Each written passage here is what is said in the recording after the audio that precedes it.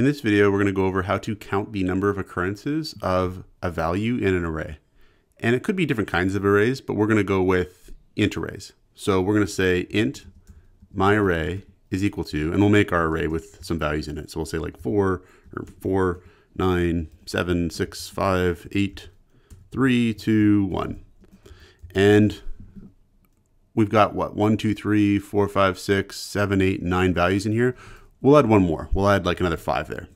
So we got 10 values in there now.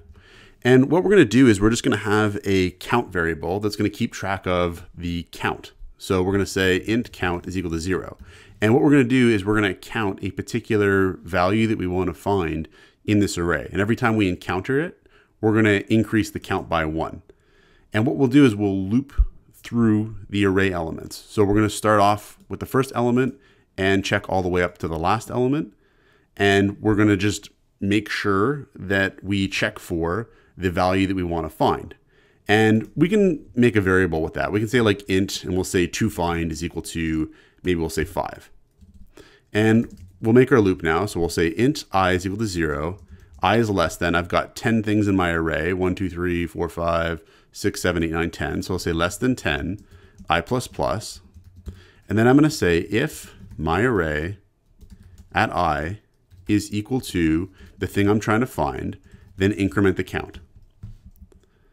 And then I should be able to print out the number of 5s. So I'll say like number of 5s found, and I'll say %d, and then I'll output the count. And we'll just say, maybe I'll just say number of 5s found. Okay, so let's try to run this and see what happens. And I get number of 5s found is 2. If I were to change the toFind number to say 6, there's only one 6 in there. And it should then be that the number of 6s found is 1. So I'll run this again. Number of 6s found is 1. If I were to add, maybe let's change the 6 to, we'll add a couple more 6s in there. We'll add like a 6 here, a 6 here, a 6 here. And now we've got 4 6s in there. So we'll give it a shot now. We got 4 6s. So our algorithm appears to be working. And all we're doing is we're just checking from index 0 all the way up until index 9, because arrays start with index 0. And we just check every value in the array to see if it's equal to the value that we're trying to find. And if it is equal to it, we increment count, having started off count at 0. So it's a pretty simple algorithm, but it is an algorithm. And if you're ever stuck on how to interpret how your code is working, you can always just throw in printfs to figure things out. So like if you were to throw in printfs here, you could check to see what array element you're checking. So we could say my array %d is equal to %d. And what we could do is we could output I, and we could output my array at I.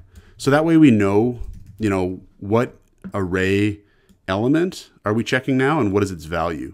We could also throw like a printf in here to say that, we found a value. So we could say like printf, we could say, found %d, incremented count 2, and we'll say %d. And then I'm going to say here toFind, and we'll output the count. So here I'm saying like printf found %d, and I'm going to output toFind, and we're going to say incremented count to %d, and we're going to output the new value of count. Maybe I'll just put a little tab here too, just so we can kind of make a special note of it here. So if I run this here now, right, what you can see is and maybe actually I'll take that back, just so that way it gets on one line again. It kind of squished things a bit in terms of the output. So we'll just do it again here. Okay, so you can see here, we check my array 0 for 4, we check my array 1, it's 9, 7, 6, okay. But now when we find a 6, that's what we were looking for. So we output here, found 6, incremented count to 1.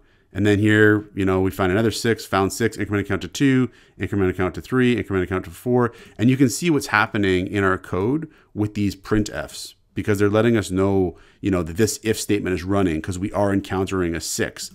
And you can tell that it is a 6 in the array at that position, because we're also outputting that information. We're outputting the array index and the value at that index for this iteration of the loop here. So we're able to see that like, oh, we found a 6, and it makes sense because there is a 6 here. And so whenever you're having trouble understanding how your code's working, throwing in printfs is always a good idea to just understand, how your code's actually functioning. Now, one thing we might want to do with this here is put it into a function, so that way we can call it again and again whenever we need it, as opposed to, writing out the logic once and then we'd have to repeat this in our main function wherever we need it. If we put it into a function, we can call it whenever we need it. So what I'll do is I'll make a function called occurrences. So we'll say int occurrences, and it's got to accept a few things. It's got to accept the array as a parameter. It has to accept the length. And it's also going to need the value that it should be finding, the number of occurrences of. So it's going to need those parameters. And we'll actually just kind of copy and paste a lot of logic here because we've already kind of worked it out. We might as well just, use it again here. So I'm just going to copy and paste this in because for the most part, it'll work. The only difference is I called it array here. So I'm going to change it to array there. And the length is now not set to 10. The length is going to be a parameter that we pass to the, it's going to be a parameter that the function has. So we're going to pass it as an argument. So we'll say here, I is less than length. So that way it'll work for any length. And I'll just throw this up on one line again. And you know what? I could even just put this on one line too, because really the for body only has one statement. So I might as well just put that on one line too without the squiggly brackets, just to make the function concise. And toFind is no longer being accepted as a parameter. toFind is no longer hard coded, I should say, to 6. It's now being accepted as a parameter, right? So toFind, I should actually get rid of that there too. And now it's basically a simple function where we just start off with count being 0. We loop over the loop length. We loop over the array length, and then we check to see if the array at the position is equal to what we're trying to find.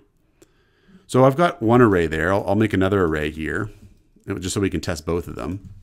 So I'll say like int myArray2, and I'll make this other array have some different values in it. So maybe we'll have like 0, 0, 1, 1, 0, 2, 2, 3.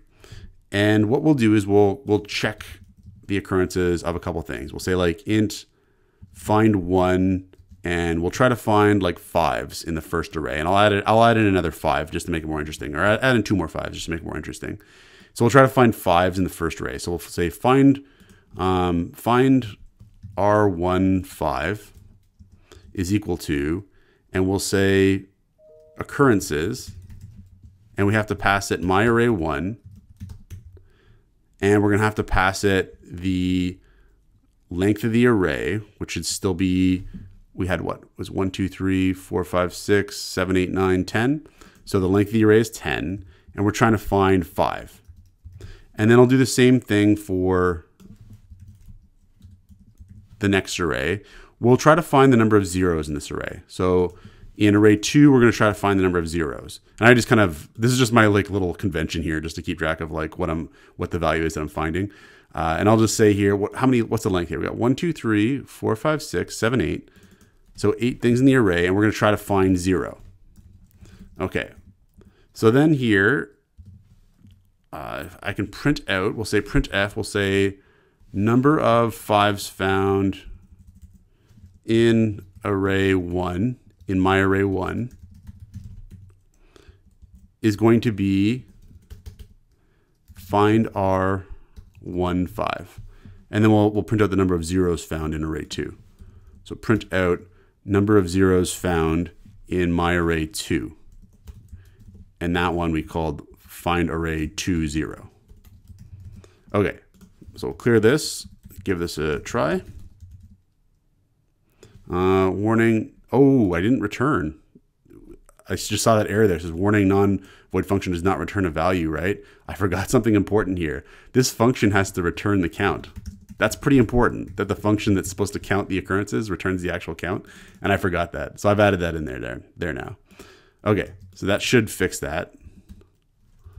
Let's give this a shot.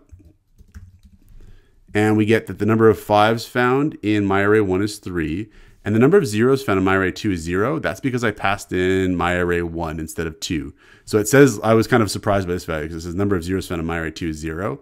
But if you look here, I actually didn't pass in myArray2 to the second function call. I passed in myArray1. If I do pass in 2, it should find 0. We'll give this a try. And now, yeah, it's out. So it found the 3 5s in the first one and the 3 zeros in the second one. We could mess around with the values. Like I could put in a couple more 5s in the first one, and I'll put in a couple more. I'll put in like 1 more 0 in the second one. And I can run this and we can expect to get the same correct result back. So we got 5 5s now, 4 zeros back, which makes sense.